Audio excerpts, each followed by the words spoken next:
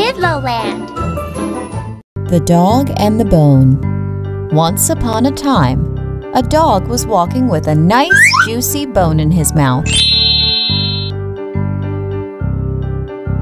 He came across a river. To get to the other side, he had to walk on the bridge over the river.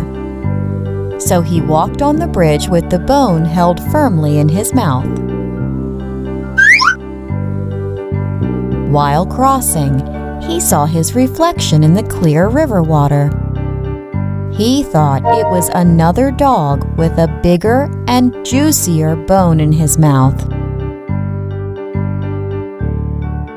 He became very angry and thought, "Why does he have a bigger bone than me?" He wanted the other dog's bone as well.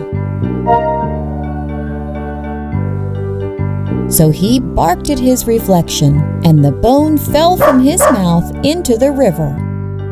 He got upset and realized his mistake. He lost what he had due to his greediness.